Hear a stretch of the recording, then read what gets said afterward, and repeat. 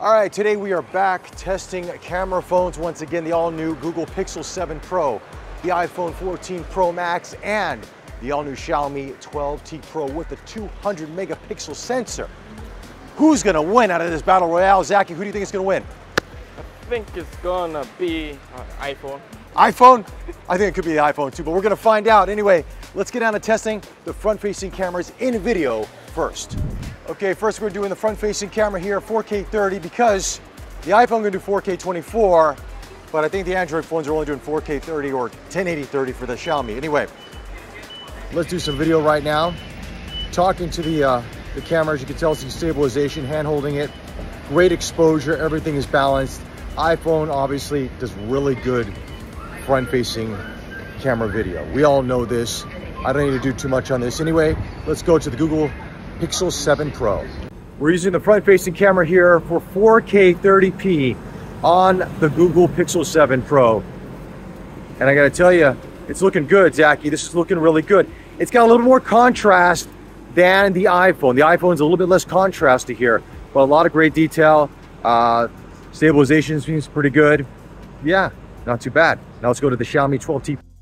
Here's the Xiaomi 12T Pro. Now, of course, Xiaomi's only do 1080p, 30 or 60p. So, yeah, it is what it is. You don't get 4K with the Xiaomis. You've never gotten 4K with the Xiaomis. In 2022, Xiaomi has yet to give us 4K for the front-facing camera. So, I mean, we kind of know how this is going to go. I mean, look, granted, Instagram Reels, TikTok, you're not using 4K, but you can always, you know, crop it if you want to. It's good to have some extra resolution. But this one looks a little bit blown out in the background. I'm not looking good on the Xiaomi. This is not my best look out of the Xiaomi, so it's between the iPhone and the Google Pixel 7. Let us know what you think in terms of video. Now we're gonna go into camera mode. Okay, now we're gonna do photos, front-facing camera photo mode here. I'm using the Xiaomi 12T Pro here. Got the elephants in the background. Look at that. Nice, vibrant colors. A little bit contrasty, sky is blown out.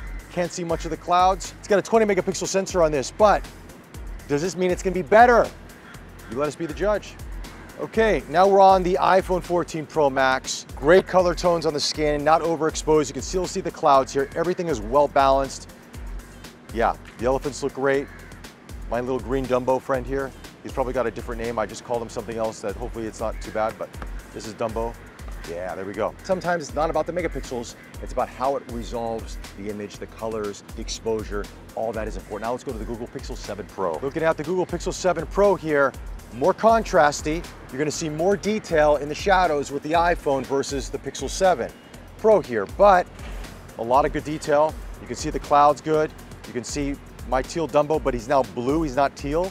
So I would say the colors are probably more accurate out of the iPhone than out of the Google Pixel 7 Pro. But yeah, not bad, but a little bit contrasty. Okay, now we're gonna be testing the rear cameras for video. Now, in front of me, I've got Rajinikanth. We're in Little India, by the way.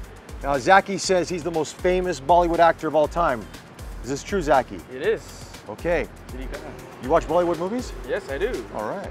I watched something, RRR something? Triple R? Something RR. RR on Netflix. Yeah. I watched it on Netflix, man. Hey, it's pretty good. The CGI and the fighting is awesome.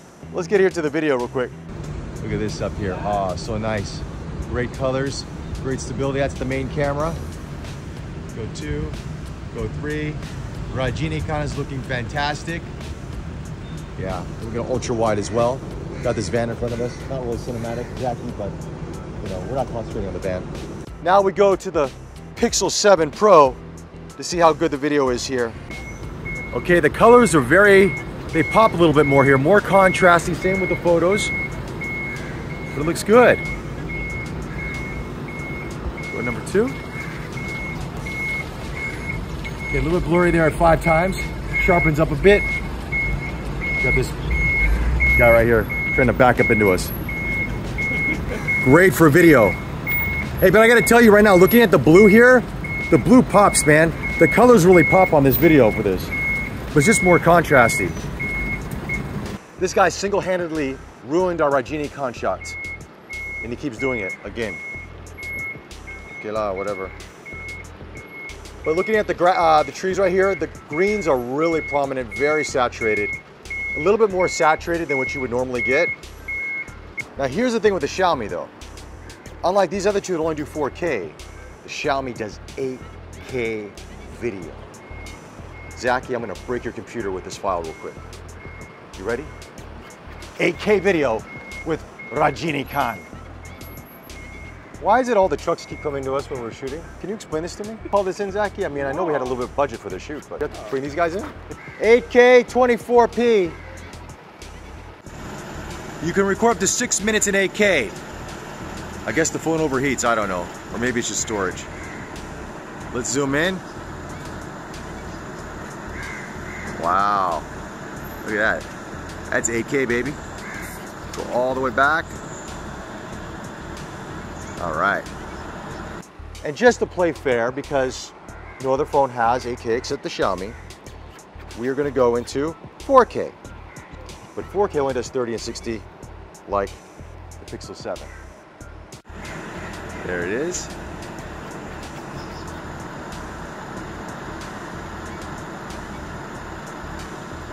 And go back. So now we're gonna go into cinematic mode. Now the Xiaomi doesn't have cinematic mode, but the Pixel 7 Pro does, and so does the iPhone.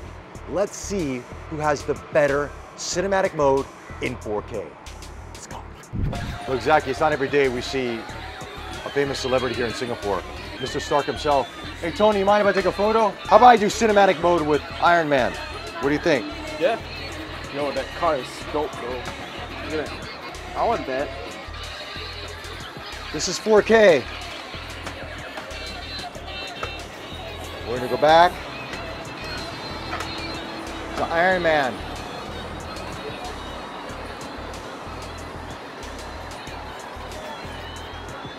Because the Xiaomi doesn't do cinematic mode, it's between the iPhone and the Pixel. Oh, interesting. I gotta correct myself.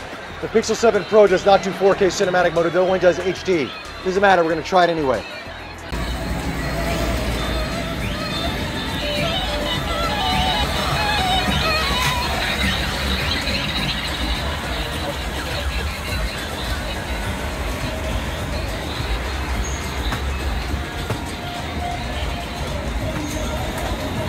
Yeah, something interesting about the cinematic mode on the iPhone 14 that I've noticed this year, especially maybe it's the 4K or whatever, but the focusing doesn't stick on as well as it did on the previous generation. For some reason, maybe it's because it's in 4K now versus 1080, but I realize that it does lose focus, whereas the Pixel 7 Pro does a really good job of staying on what you want it to be on focus without having to tap on the screen. So perhaps this will be an update that Apple can address in the near future, but I will say in terms of the quality, you guys be the judge, but these are really neck and neck. I think both of them do a fantastic job, but of course the iPhone does 4K 24p now, and the Pixel 7 Pro only does 1080. So yeah, but I would say in terms of the color, in terms of the look, I kind of prefer the Pixel 7 Pro cinematic mode.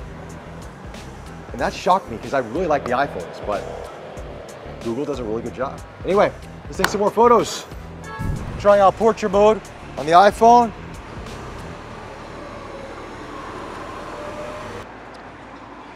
Interesting concept here. The portrait mode is more enhanced on the iPhone, and of course you can adjust it down. It does look a little bit more like you have a longer focal length lens versus the Pixel 7, which is not as prominent. So between the portrait modes on this, even at f9 on the iPhone versus whatever it is here on the Pixel 7, I think I gotta hand it to the iPhone. What do you guys think? We'll put it up in post. Yeah, put it up in post. You can't see shit here. What do you guys think? Look at it and we'll put it up here on the screen. You can let us know what you guys think, but I would tell you, I think the iPhone wins in this regard. 50 megapixels, 48, obviously 12 megapixel images, but I think Apple's really improved on the portrait mode versus the Pixel. Should I try the Xiaomi? What do you think? Yeah, can you give it a shot? Just give it a shot. I don't have a lot of faith in the Xiaomi for this portion of it, but you never know. I could be surprised. This could be the sleeper hit. Oh, Zachy, I'm a little surprised. Look at the foreground blur and the background blur. That's looking legit. I'm gonna rank it this way. iPhone 14 Pro Max, Xiaomi 12T Pro, and the Google Pixel 7 Pro. What do you guys think? We're gonna put the images here on the screen. Let us know what you think. Okay, you know what, Zachy? This is a photo. This is one of those street photography photos that we should get, right? Okay, what I'm gonna do with this image real quick here, right? because we have a 200 megapixel sensor in this. Now to get to the 200 megapixel sensor, it's a little bit tricky. On the Xiaomi, you got to go to more, Ultra HD, then you got to tap on the 200 megapixels. So you have to do a 3-step process to get to 200 megapixels. But we're here, we're going to do it. There's a lot of detail, a lot of detail. I got to say though right away, the iPhone has the more natural colors out of all these phones. With the Pixel 7 Pro, it's changing the tone of the blue slightly to being a little bit more of a royal blue versus this sort of sky blue. So I'm noticing that with some of the colors, it's not as true to what your eye sees. Again, everybody post edits, they post process, you can always fix it, but it's just something to take note of. Okay, let's head to the temple. As we're walking to the temple, here's a message from our sponsor, MSI. This video is brought to you by MSI. Meet the Summit E16 Flip, featuring the latest 12th Gen Intel Core i7 processor, RTX 30 series graphics, and a 16-inch Quad HD Plus touchscreen panel with a 360-degree hinge. It lets you unleash maximum productivity with up to 11 hours of battery life at just 2 kilograms. The Summit E16 Flip offers unprecedented performance and functionality, allowing you to work and play anywhere, anytime. Okay, now we're going to capture the architecture of this beautiful temple here in Little India by seeing what the zoom capabilities are on these cameras. So we're going to try with the iPhone 14 Pro Max here. Now this goes to 3 times, and of course then you can go to digital, I think a little bit more than that, but we're going to go to 3 times here, see what it's like, because it crops into the sensor, they say. Great exposure on the clouds, you can see the clouds beautifully. I'm going to zoom in even more, digital zoom. Not bad. Little post-processing happening, coming into play when you zoom in maximum, but it looks good. Valiant effort by the iPhone 14 Pro Max. Let's go to the Google Pixel 7 Pro here. Now this does 5 times. You know, one thing I like about the Pixel 7 Pro here is you've got this leveler here on the screen, which is nice. Because I always take my images on an angle for some reason. I always have to correct it in Lightroom. Oh, not bad. This is impressive. Up to 30 times, and the image has got a lot of detail. Yeah, it's a little bit pixelated. This is definitely usable. I would use this. Now we go to the Xiaomi. Go 2 times. Does it go further? It does. Not as far as the other ones though. It only goes up to 10 times. Yeah, unfortunately the Xiaomi loses this battle, I would say. In terms of reach and resolving power, I gotta give it to the Pixel 7 Pro on this. iPhone comes in a close second, but the iPhone image looks a little bit more natural than the others do. I mean, I think it's kind of neck and neck between Google and Apple, but the Xiaomi, nah. Right, but here's the question, right? Yeah. If it's 200 megapixels, why don't you just use the main camera and then like crop it in post? Why don't we try it right now? I like it, Zach, when you come with these good ideas like this. Never listen to anybody that says you're not the brightest bulb on the chandelier. Let's try it. 200 megapixels and go. Now with Zacky's magic, he's gonna crop in and show you what it looks like 10 times, 30 times zoom with 200 megapixels and see which camera is the best one. But I'm gonna tell you, I think personally, the Pixel 7 has it. But this is very impressive with the detail that we're getting out of 200 megapixels. A lot of pixel binning happening here, but it's pretty impressive. Anyway, let's move on to some other photos with, what should we do next, Zach? What do you think we should do next? Cameras. Can do people. We're gonna shoot people. All right, so next we're gonna shoot some photos of people and see how it captures the face, the skin texture, and the colors, because that's the most important. Because when you're with somebody, you always gotta get a nice photo out of them, right? You guys know, you have to be the Instagram boyfriend. You better get the right phone for it, otherwise you're on the couch. Can I take a photo? Can, thank you.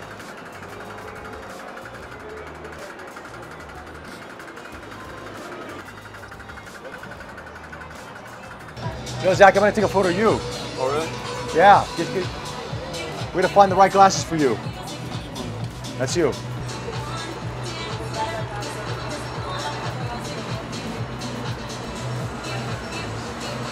The color science on the Xiaomi is interesting. It's like overexposed, oversaturated. It's a look. I won't say it's bad because it kind of reminds me a little bit of film in a way, but it's a look. And you may not like this look. It's really a lot of processing happening here. Now, when I'm looking at the Pixel 7 Pro, it does a really good job in terms of portrait with person. The skin tone looks great.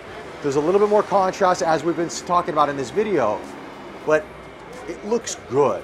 The iPhone does a really good job of exposing the entire scene well, but when you're using, let's say, a professional camera, like Zach is using the Z6 II, for example, right here, and he's recording me, you're not gonna get that phone look where everything's exposed correctly. You're gonna get your subject's exposed, but in the background it's gonna be a little bit blurred. Zach, you don't fall, he's going down the steps here. I think to me, in that scenario right there, that the Pixel 7 Pro looked more natural, like a professional mirrorless camera. Okay, minus the contrasty look to it, which I don't prefer. I prefer the iPhone's way that it's a little bit less on the contrast, a little bit more shadows are developed on this. But overall, I would say I like how the Pixel 7 rendered that image better. Anyway, that's just me. Let me know what you guys think. Anyway, Zachy, let's walk around, take some more photos here in Little India, and then we'll come back with my final thoughts.